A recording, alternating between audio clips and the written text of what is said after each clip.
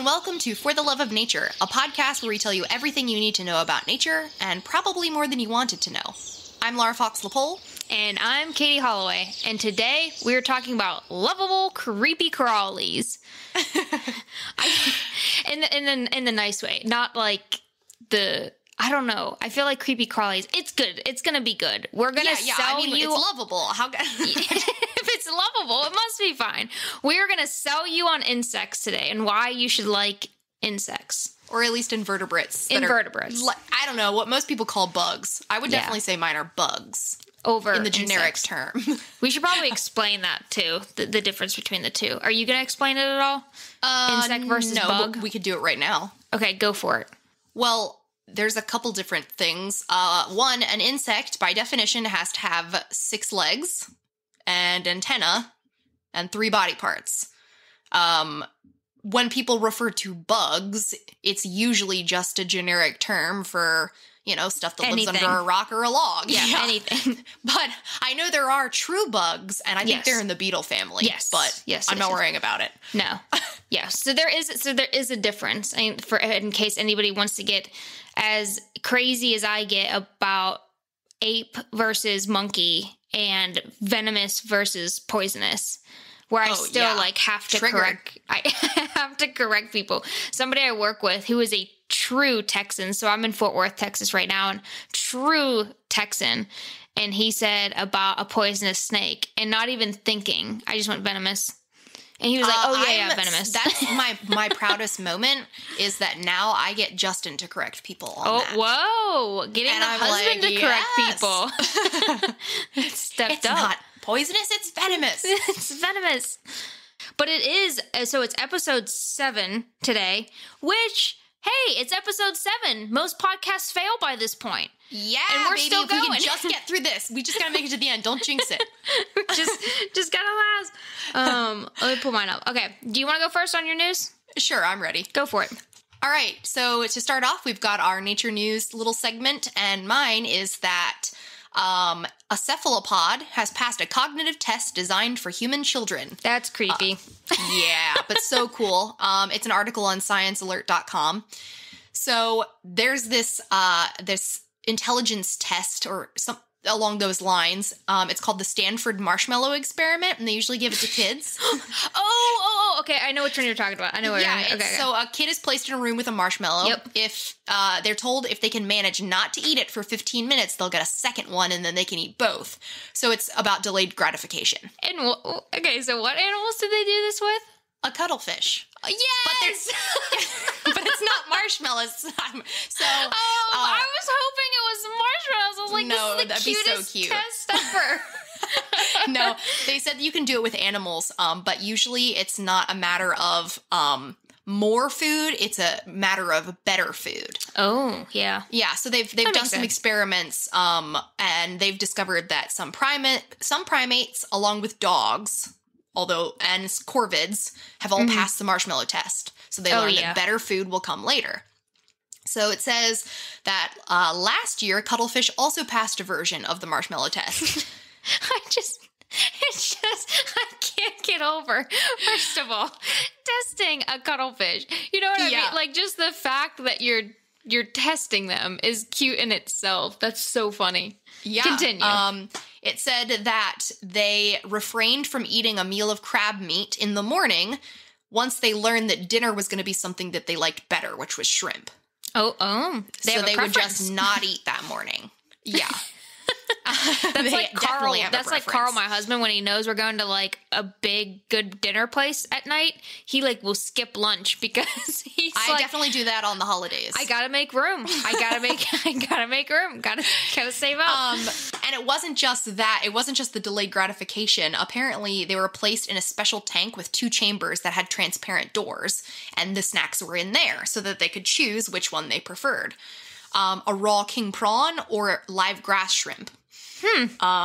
And the doors had symbols on them that the cuttlefish had been trained to recognize. A circle meant the door would open right away. A triangle meant the door would open after time. Jeez. The fact that they can even do that, you know what I mean? Yeah. Like, people don't give them enough credit for it. Crazy. So I firmly believe that cephalopods would probably rule the planet if it was all ocean. Yes. Oh, for sure. For sure. I mean, octopi would rule us, but cuttlefish would definitely be like their lackeys. That is awesome. All right. Hold on to yourselves, ladies. David Attenborough led AR app brings extinct creatures to life. So wait, David Attenborough, he's voicing. Okay. Yeah, it's that the title is, it's just from nerdist.com, but the title is David Attenborough led AR app brings extinct creatures to life. Yeah, that's what it says. Anyway, he's voicing an app. So he's a narrator, of course, of an app that brings its extinct species back. It's called Museum Alive. Ooh. And what it does is it almost like the like the Jurassic Park game. Where you could I was into it. Yeah, where you could. Oh, that's right. You were. That was the one game that I did get into. Yes, and so where you can dinosaurs, right, and where you can hold your phone up and see them and stuff. It's sort of like the same thing, only with extinct species. And so he is the narrator for it. Perfect. I want to listen to his wonderful voice all the time. Right? That's why I said, hold on to yourselves, ladies. Here comes David Attenborough again. Oh, bless him. So in other news, since we're talking about random other things, of things that I can pronounce. So in the tree episode, I had mentioned about earthing and how going out barefoot, how you're supposed to feel a lot more grounded and everything. And then I mentioned earthing and grounding. So I did some research and found out that they're actually two separate things, although similar concept. And I actually found a 2-in-1 set on Amazon that I'm not going to get, but we're going to start adding to this news section. Sometimes we'll talk about nature news, and then we're going to start throwing in some random things. Like I got a book that talks all about earthing, and I'm going to try it. I'm going to do 30 days. They say you have to do 30 minutes outside earthing, and I'm going to do a report, and we'll put it on. I'll start doing that on Instagram. Instagram. I'm a millennial. We're getting too old for this. But I'll put it on Instagram. And I'll kind of document in here too, but I'll sort of document on Instagram. I don't know, just if I notice a difference. They say that if you're doing earthing and it stops inflammation. It's supposed to like have all these kinds of health benefits. So I'm gonna try it. Now grounding, on the other hand, I don't think I have a heart arrhythmia condition, and so I don't think I should try this one, because this is the one, it's like a mat that you like plug. One of them was a mat that you plug into your outlet, and then you put your feet on it, and then there was another one where you plug it into the outlet, and then you put like patches on your body. I don't feel comfortable doing that with a heart arrhythmia. You know what? Maybe it'll shock me back into rhythm. Maybe that's what's wrong with me. I just need to do some grounding. Sync.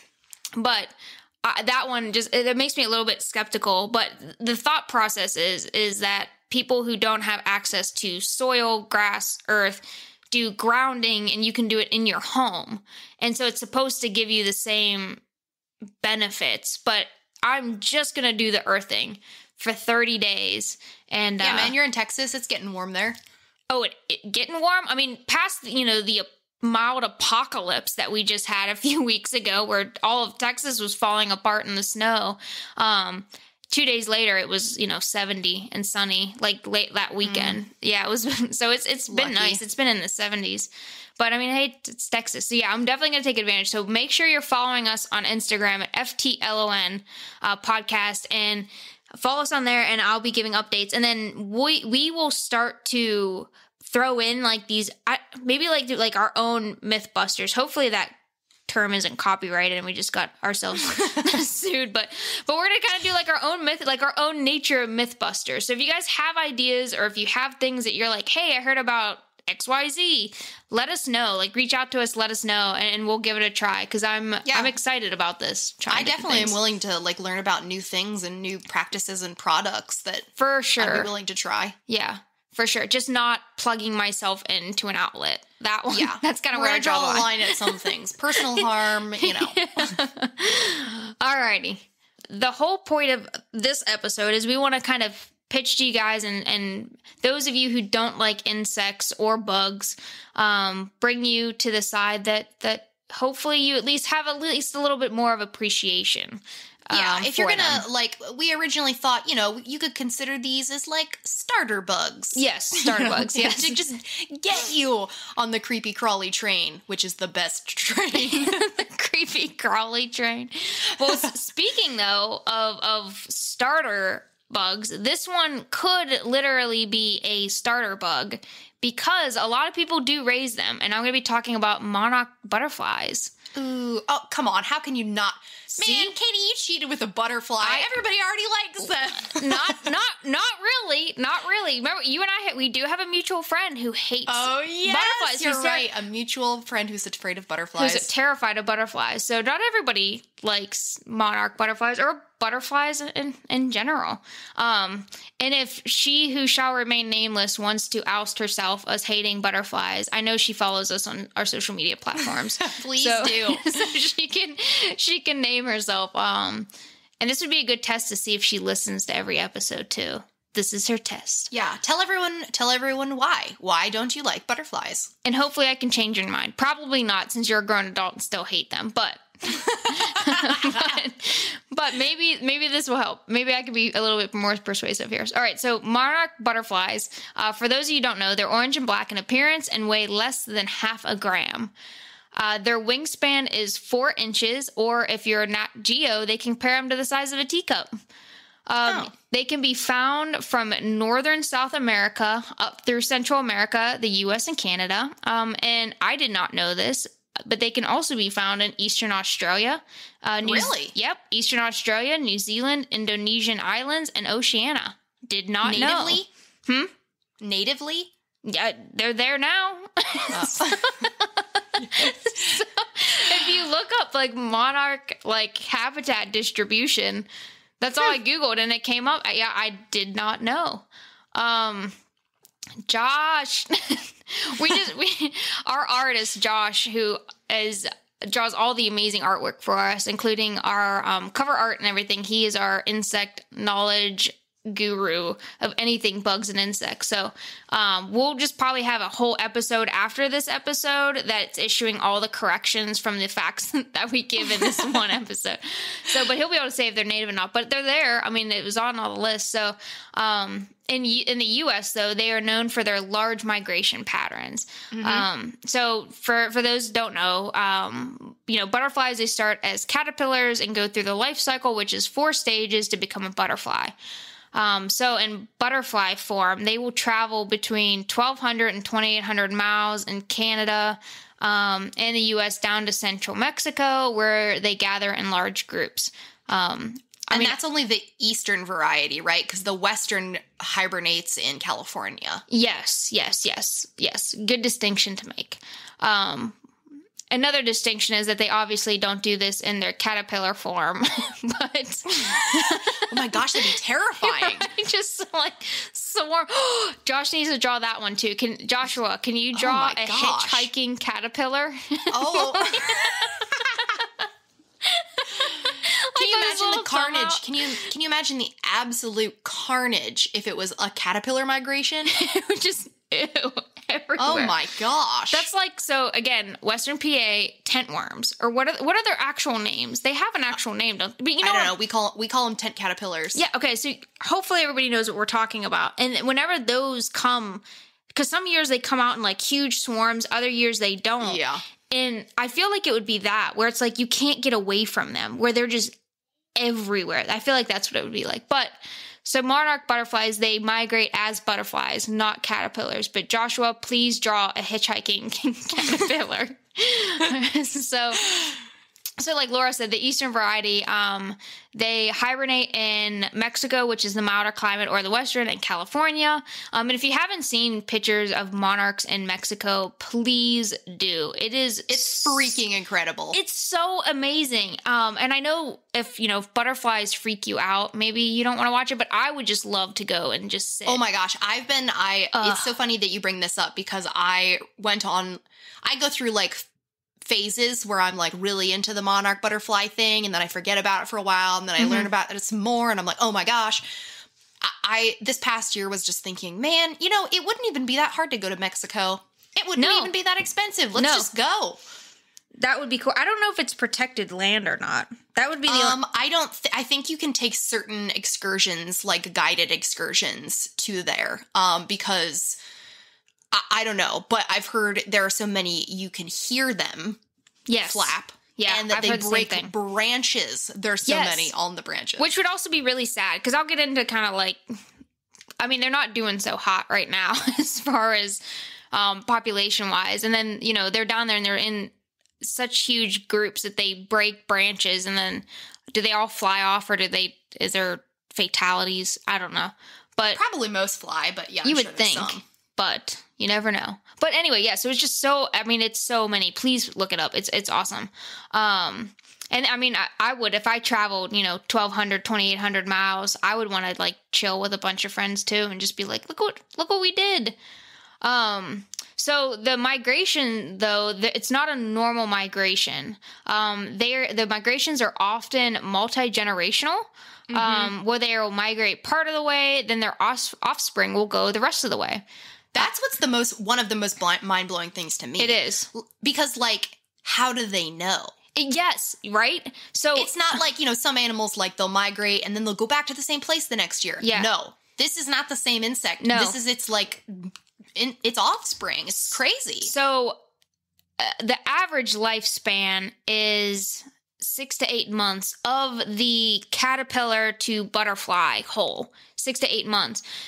The butterfly phase only lasts a matter of weeks. So that's why it's like the multi-generational. So even though, it's 8 months, the total lifespan, the butterfly phase is a matter of weeks. So it's only 6 to 8 weeks.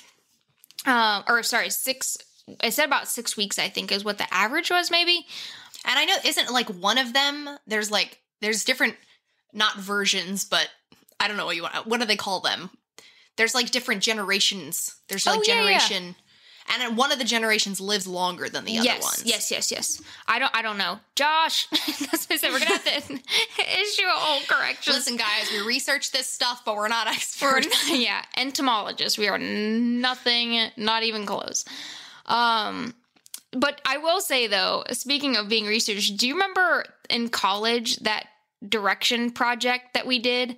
That our undergrad advisor made us do. So our undergrad advisor, he drove a bunch of blindfolded students around in a giant white van, zigzagging through back streets to try and throw off our sense of direction. And then we finally stopped somewhere, and we had to get out, and he spun us around, and we had to tell him where north was, how far from the school we were, and a bunch of other stuff. And that year, the year that we did it, he said that was the first time that cops weren't ever called on him. And he's a pretty big jokester, but I also kind of believed him anyway. But it goes back to the point of like, how do they know? Like, I have a great sense of direction, but that is definitely by me figuring things out.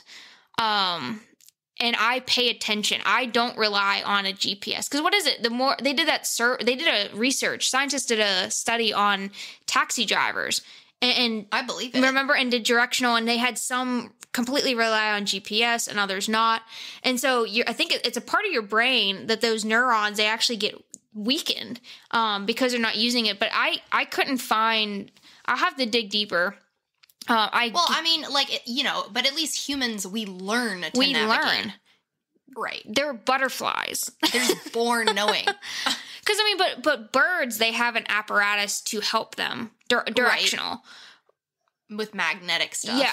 I should have dug deeper on the monarchs. But anyway, because it is multi-generational, it has to be how their genetic... It's got to be something, I would think, something physiological. Yes, other than just like, hey, this is where we go. So anyway, so yeah, it's just amazing. Multi-generational. They eventually get down there, and that's where they hibernate. Another fun fact about monarchs is that when they are in the caterpillar form, they will actually headbutt each other for food. That's so cute. Right? So because milkweed, which is their primary food source, is so scarce, I guess they have to become pretty competitive. So a friend of mine actually sent me that article, and so I had to mention it because I just imagine headbutting caterpillars, which is really cute. And they've got their little like curvy antenna that look like tiny little bullhorns. Right? Just off each other's head. All right, so it'd be whatever the squishy noise is equivalent to that. All right.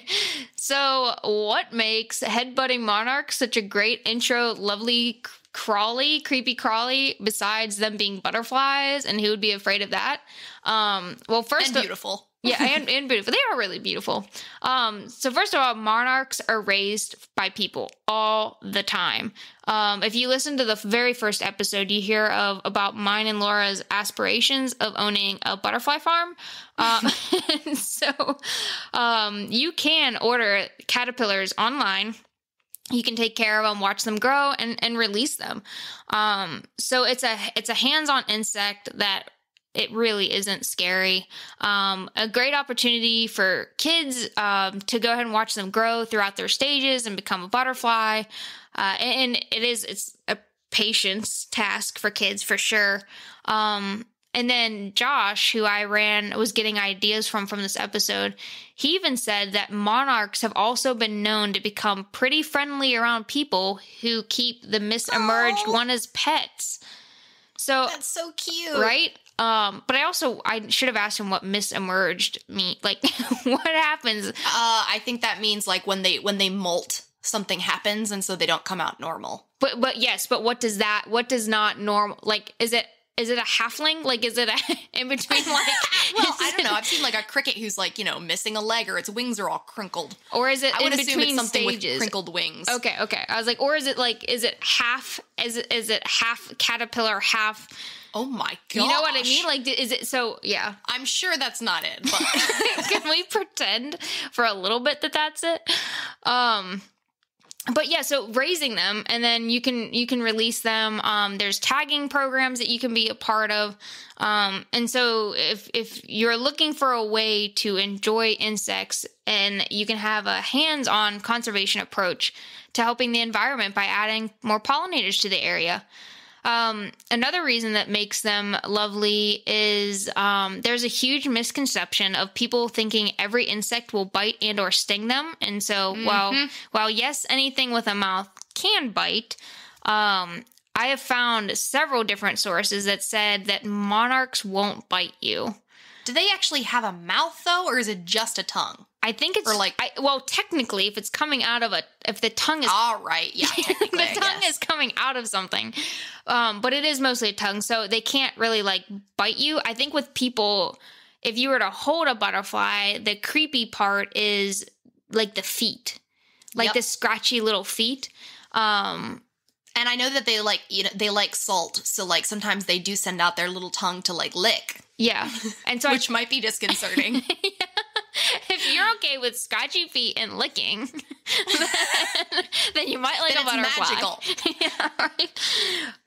But that's at least more of a mental block. You know what I mean? Like scratchy feet and it licking you, that's completely harmless. So it's mental over physical pain. It's not like, hey, I'm going to like wasps, and so I'm going to go out there and hold one and hope it doesn't hurt me. No, like this one, it's totally a mental block because it really can't hurt you. So if you can remain calm and it lands on you, or if you raise them to release them, then, they can't hurt you.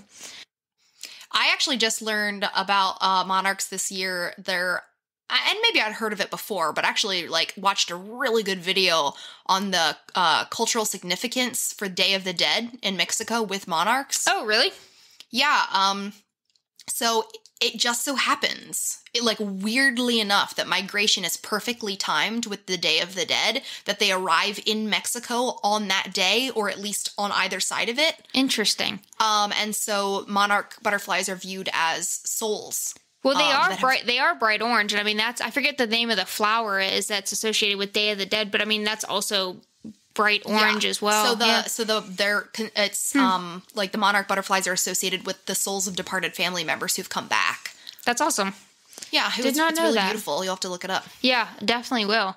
Because I know there's some significance. I have to look that up too, but I know there's some significance with the flowers and the petals and the colors and things like that. Because it's a very colorful celebration. So, all right. I think that wraps up everything, the basics of monarchs. So if you're looking for a hands-on approach to your hatred for insects, these could be your pals, and you can help the environment and get over your fears. So double whammy.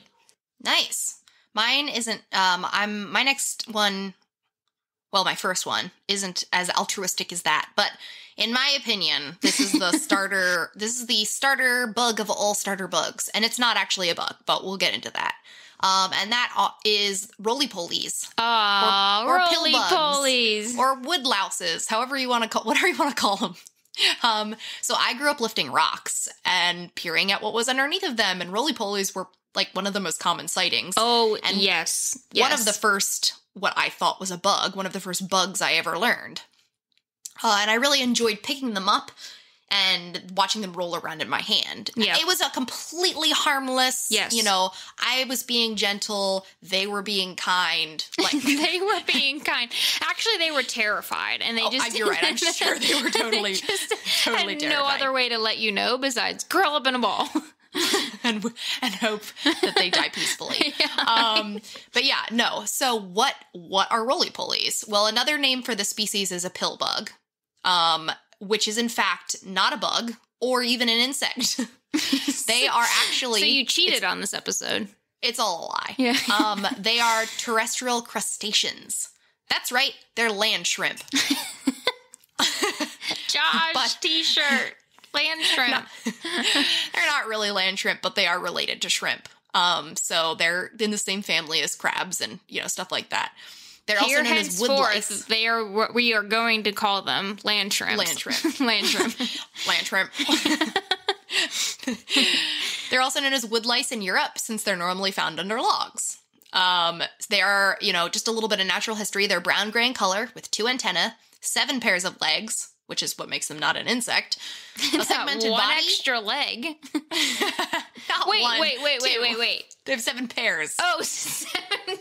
I thought you said 7 legs. I was like, well, no wonder they always curl up in a ball. It's like because they get stuck in a... That would be a really weird...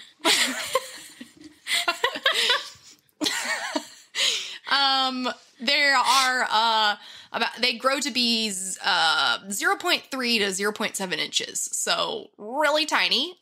And there is another species of woodlouse that looks a lot like it, called the sow bug, and I always thought that was just the same thing. I thought sow bugs and roly-polies were the same thing. I would have to look up a picture to see. They look almost identical, but they've got tiny little tails, and so they can't roll into a ball. So if you pick it up is and it rolls into a ball, yeah. Interesting. And you roll into a ball, it's a pill bug. If it doesn't, it's a sow bug. It's a sow bug. All because of that tail. Originally, they're from Europe, but they can now be found literally all over the world. I did not know that. Me neither. I figured with as many as we have, that they'd have to be native. Because they are everywhere. I mean, that's as common. So... we've been in Texas almost 3 years now, and I realized maybe 6-7 months ago that I haven't seen a mole. And I don't know how long, because I've been in the South so long. But that's the same thing. You dig up north, and it's I'm going to hit a mole. And I feel but you know what I'm talking about. They're everywhere. And I feel I feel like pill bugs are the same way. You're going to pick up a rock, I'm going to see a pill bug. Guaranteed pill bug. Yeah. Crazy. I just thought that they were native to here. Yeah, me too. I'm going to feel really dumb if that's incorrect, but I swear from what I was reading, it says that they are non-native. They are technically nocturnal, which is why you find them under rocks and logs during the day. They're probably super mad to be interrupted. Yeah, right? They're sleeping, trying to rest up so they can feed at night, and we're just picking them up and playing with them. Yeah. What I thought was so cute, and I've never, ever heard of, this was the most mind-blowing thing for me. When they're tiny eggs, their mom actually carries them around in a tiny pouch. Aw, like a little They have pouches. They're like roly-poly kangaroos. Yeah. Come here, babies. Just hold them all. But instead of having just like one baby in there, they got 1 to 200 of them. Holy crap. Yep. So, and once they hatch, they stay in that pouch until they're big enough. Wow. So she's carrying around like 200 roly-poly babies in this tiny pouch. This poor mom, like, just like dragging a pouch of babies. And the other thing that I thought was really surprising is that roly-polies can live 2 to 5 years. Okay. Did not know that. You'd think, okay, a tiny bug, like, we're talking a couple months, maybe. So, no, chances are, the same rocks that we were living... And to be fair, I mean, I was never looking for roly-polies. I was always looking for salamanders and things. Something a little bit more interesting. But I always checked the same rocks. I wonder if they're the same individuals. Like, what is their range? Like, yeah. You know what I mean? I mean, probably. If they got enough food, why would they leave? Exactly. So, like, you probably watch generations of roly-polies grow up and have families. And yeah. And I didn't even know. We're just picking them up and poking them. And it could be, great-grandpa over here. And it's the same as those red mites that we were talking about. So anyway, why are they significant? Why do roly-polies matter? Well, in the grand scheme of things, I think some would argue that they don't. But everything has a purpose. Except for mosquitoes. I'm still working on that one. Yeah. They are decomposers that feed on dead and decaying matter. Which is incredibly important. Right. Decomposers, I mean, 1, we don't want dead stuff laying all around, and 2, that's the only way nutrients get back in the soil. Do you remember, there is a statistic out there, and gosh, I wish I could remember it, that it said if we got rid of all the decomposing insects or land shrimps out there, how much dead stuff would be on the forest floor? It would be like an insane, it would be an insane amount. Like eventually, other things would decompose it, but if you just got rid of one group of decomposers, it would just throw the whole system off. I'm sure. So they are super important then. One study found that, like, there actually has been some studies on them, and one has shown that they are definitely beneficial to forests as a whole, as they do return nutrients to the soil. So, roly-polies matter. Roly-polies matter. That's all I gotta say. Alrighty. I wasn't expecting you to do land shrimp, but I'm gonna forever call it a land shrimp. That's awesome. I never would have thought to do pill bugs, roly-polies for this one. Good. It was so nostalgic for me, being like, oh, like, it was nostalgic, but also mind-blowing, because I didn't know some of those things. Yeah, no. And again, it's the same thing, like, with insects. For me, it's always how long they can live. Because you never think about insects living that long. Because, I mean, to be fair, so many of them don't. Well, right, and, as a pretty general rule, at least with mammals, the smaller something is, the less time it lives. Yeah. So, I just extrapolate that to be like, oh, well, insects are really tiny, so they probably don't live at all. Tinier, yeah. Alrighty, so my second lovely, creepy crawly are ladybugs. I knew. Yep. I knew. I figured if one of us didn't cover ladybugs, the other one would, out. Right? Yeah. I was shocked whenever I asked Kim I gave her these two. Or I gave her another one, and then this was the second one. So ladybugs, or as they're known by their Irish name, Boinde. I'm probably butchering that to add my God. Why do you even bring up names that you're... Because I gotta say it, because it means God's little cow. What? Yes. Why? I don't... Well... Hold on. I don't think I know the answer to that one. I know the other nickname that they have, and I went into the reasoning for that, but I don't know why they're called God's little cow. Joshua. Yeah. Josh was the one who told me, and the only thing I can think of is that they have spots, and so do cows. Maybe. It's BOIN space DE. Wait. Oh, no, wait, never mind. I was going to say, don't they milk aphids? But they do eat aphids. Then the aphids would be cows. Yes. Not them. Correct. Not them, but they're called God. Okay, disregard. Probably because of the spots. It probably really is that easy. All right, so there are about 5,000 different species of ladybugs in the world, and can be found in a variety of habitats from grasslands and forests to suburbs, cities, and along rivers. Basically everywhere. Yeah. They're also known as lady beetles or ladybird beetle. They can be found in every single color of the rainbow, which is fascinating. Like every single color. I want to find a blue or purple one. Right? Ask Josh. He'll tell you. Or he could probably find it. He could probably get us one. I see some, like, at work, we get actual, like, ladybugs, and then we get the invasive lady beetles that are, like, orange. Yes. So I've definitely seen orange and orangey yellow. But I will have to look. I'm sure Josh can help us find. We will spam our account with insect photos after this episode because we'll have Josh help us out.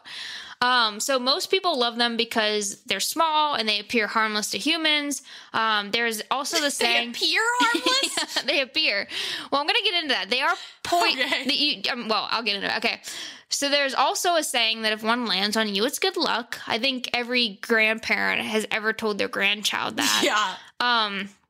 But to other insects, their bright colors, as always, bright colors are a warning signal. If they're eaten by another insect, they release an oily, foul-tasting fluid from their leg joints. Yeah, I've definitely had it on my fingers, for sure. Which I couldn't smell it, but I could see it. So let's just pause for a second. First of all, that is why they appear harmless, but they're not. At least they just stink on you. Yeah, they're foul tasting, gross fluid from their leg joints, which is really weird because so I don't sweat much at all. Like medically, doctors don't know why. But once I got pregnant, I could finally sweat, which was kind of nice because I always feel like I'm in a sauna when I run. But one of the few places now that I do sweat are my knees. So like knee pits, like the knee pits. In the front of my knees. What? Like the front of your knees? Yes, like my knees. What? So I imagine like a big predator coming towards me and I'm a ladybug. And then that's my knees start sweating. That is the weirdest thing I've ever heard. but that's what they do. They sweat. They like secrete. No, not them. I can accept it from the ladybug. It's your knees. You can't accept my knee sweat. I'll take a picture next time I'm working out. I'll take a picture of my barely there knee sweat for you. So anyway, so why are they great, lovely, creepy crawlies? Again, they're really not intimidating. In fact, they're extremely useful. So farmers were the first ones to coin ladybugs with the name ladybugs. Farmers love ladybugs because they're expert pest control. So when pests start to eat their crops, they would pray to the Virgin Mary. Shortly after the prayers, ladybugs would come in and eat all the insects, so they started calling them Beetle of Our Lady. I have never heard that. Mm-hmm. So that makes total sense. Side note, why hasn't that been a Catholic high school name? Yeah. Beetle of Our being Lady? A Catholic, how have I never heard the origin of the ladybug? Right?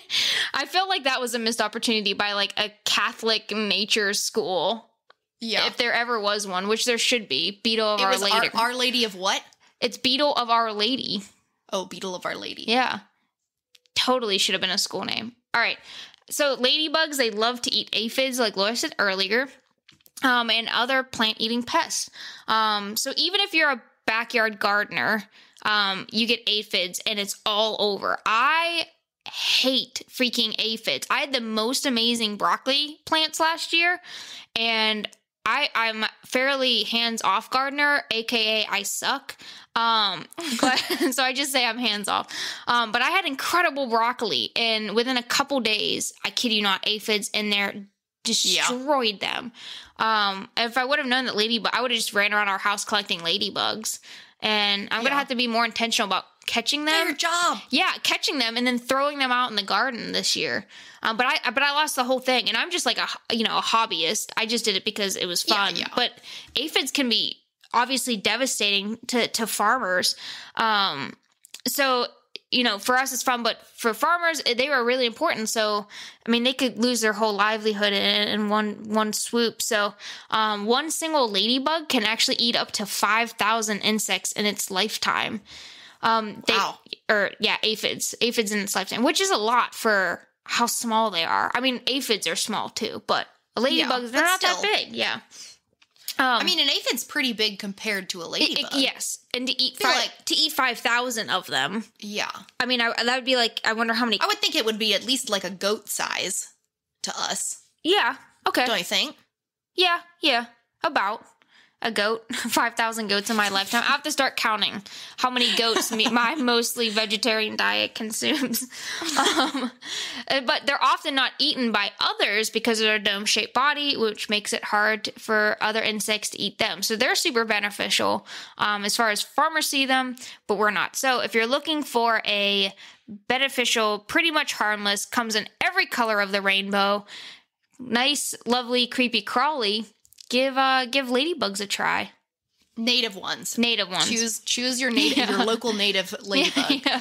Because I know that I don't remember how long ago, but that was one of the solutions they thought of to get rid of the woolly adelgid. Oh yeah, on hemlock trees. Mm-hmm. They were like, I know, let's release this species of ladybug. They'll eat the woolly adelgid. When has that ever worked? Never, and they didn't.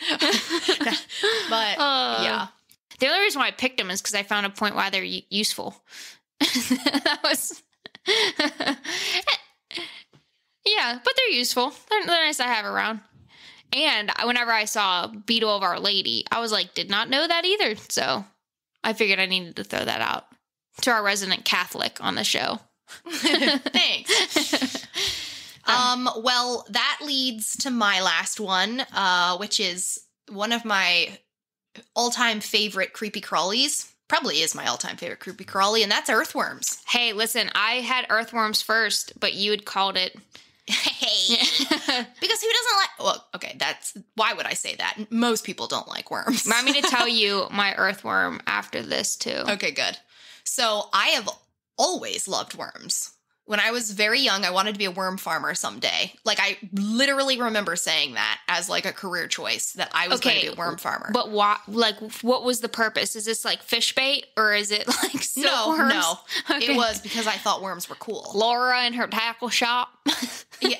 No. I actually, I did go fishing with my dad a bit, but I hated putting worms on the hook because I felt so bad for them, so I'd always make him do it. Yeah. A lot of kids, I think, have that struggle. It would not have been for the tackle. Yeah. It would have been for, like, now knowing what I know, I probably would have raised worms for, like, composting or, right. Like, gardening. And I used to and still do rescue worms on sidewalks when it rains.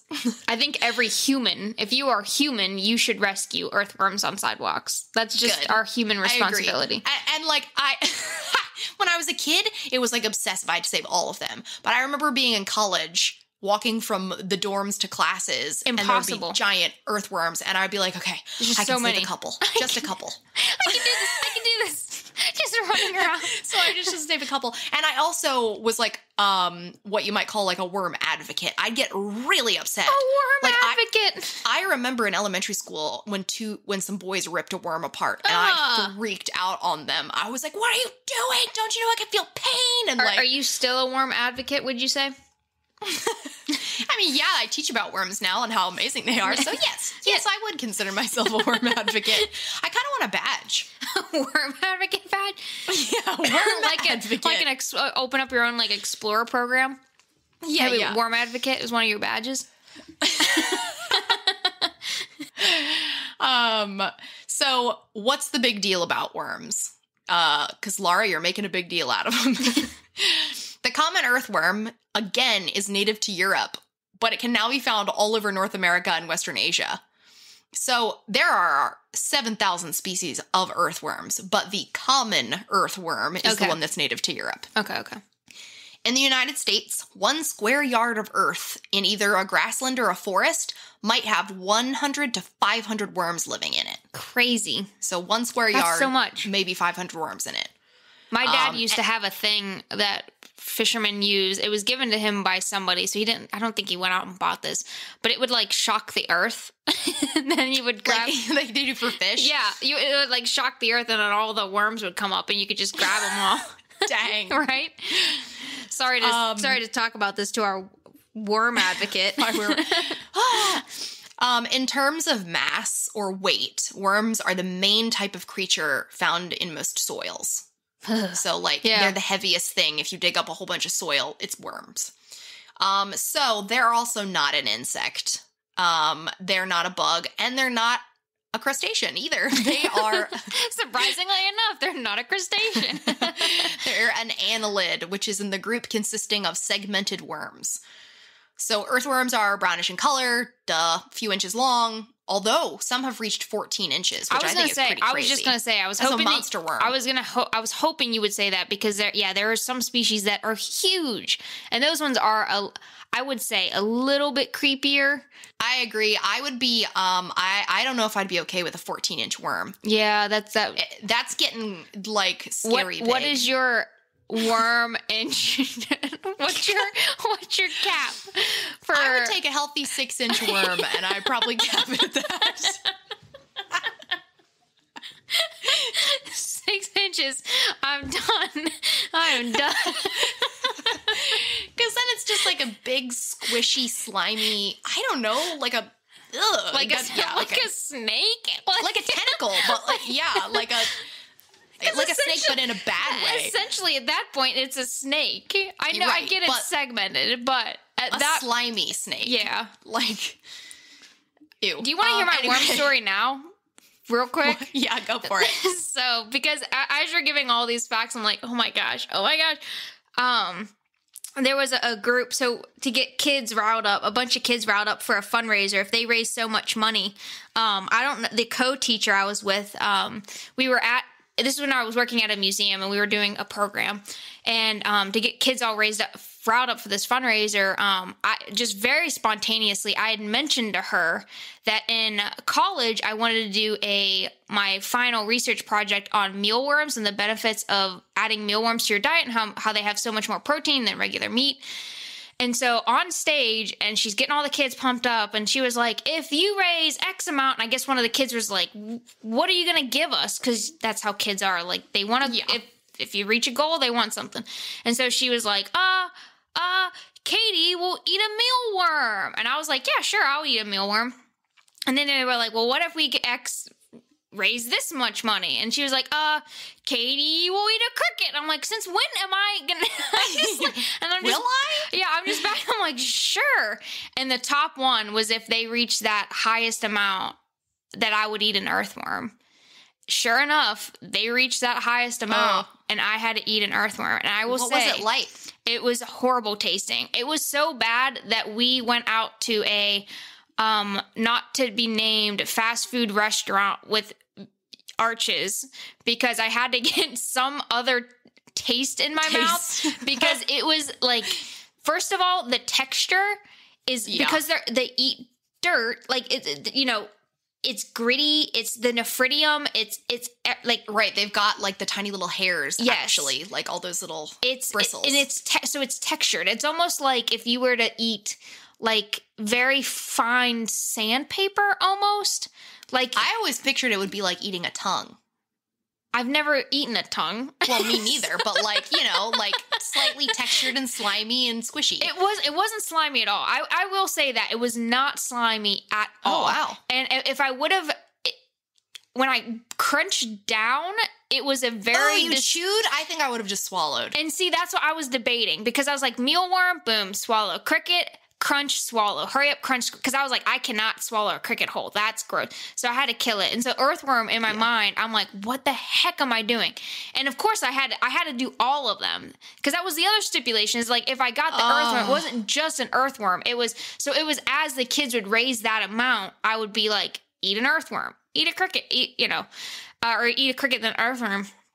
And so, so it was something like I crunched down and I hit, is that the nephridium? What's the sac that they have in them? Yeah, I was going to bring it up. It's the satellum. Yes, okay. I think that's what I hit. That's their reproductive organ. Yeah, maybe that's not what I hit, but I crunched down. It's that thick band around their body. No, it wasn't that. It was something inside of them that like I could feel it like slightly pop. And then it was like. They have a crop.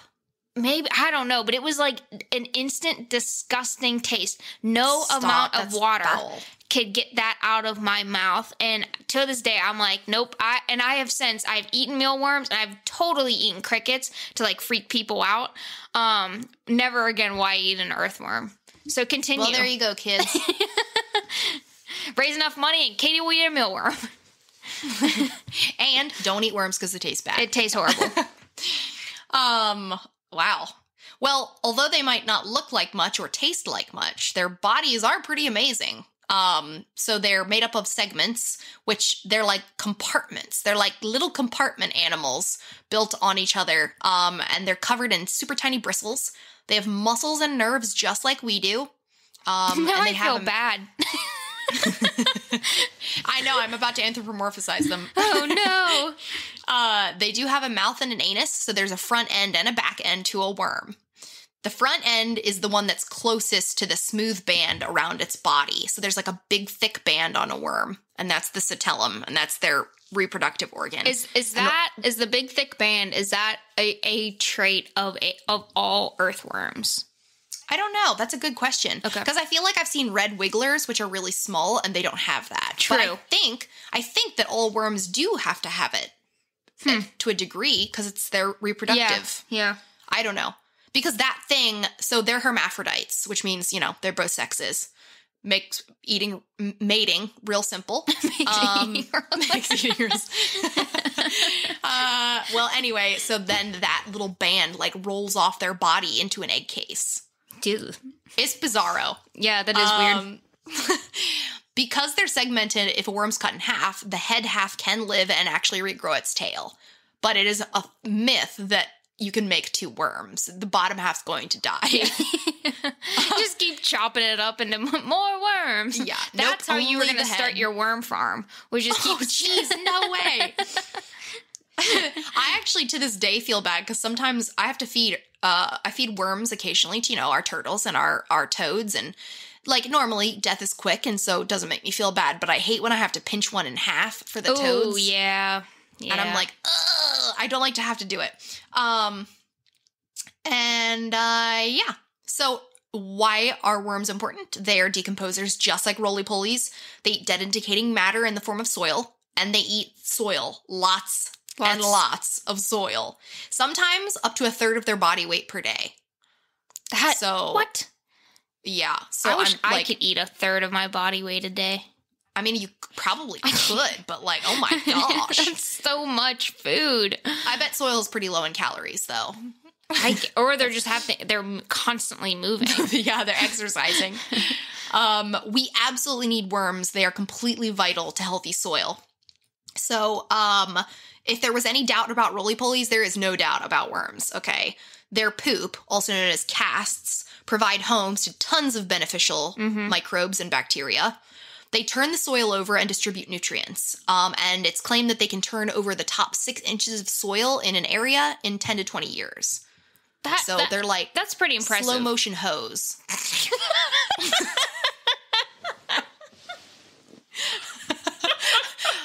As I said it, I realized how it would sound.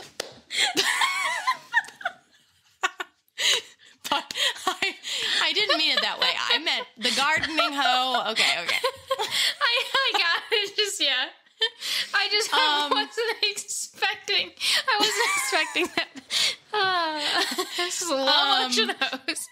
Josh, please don't draw that. Their tunnels that they make allow water to filter through the ground. They break up soil that creates pockets that increases the water holding capacity of the soil. Their tunnels provide channels for roots to follow. And they bury dead and decaying matter and turn it back into nutrients. So worms are freaking powerhouses. Yes. They do a lot for us. And most people do not appreciate them. And they just let them die on the sidewalks. Or eat them, apparently. That's a good one. That was good. Good. All right. So those are our, hopefully we've changed your mind a little bit on creepy crawlies. And, even if you don't like them, hopefully you can at least appreciate them. And that's all we're asking. Yeah, just appreciation. If you can't handle a monarch butterfly walking on you, you can at least appreciate the role that it plays in the ecosystem, and same thing with everything else. Yeah, we do a program with worms where I work, and I love seeing the different reactions that kids have and then how that changes over the program. Yes. Because half the kids are on board, ready for the worm. The other half are like squealing. Yes. And then by the end, though, they're all so intrigued. Like they all want to know about it and like touch it and poke it. And I just have to remind them to be gentle because we're giant. Yeah. Just remember, children, gentle. Alrighty. Well, thank you guys for listening. Episode 7, we are officially done with this episode, and I guess we've made it. Yeah, we made it. We made it. All right. Thank you guys for listening. Please follow us on all social media, on Instagram, Twitter, Facebook, at FTLON Podcast. We post all sorts of pictures and some more content and to supplement and kind of add to all these episodes. So, and that's the easiest way to reach out to us and let us know what you're thinking, what you liked about the episodes, what you didn't like about the episodes, and what's your favorite insect. So maybe let us know if you have a favorite creepy crawly. Let us comment and let us know. Yeah. Tune in next week, everybody.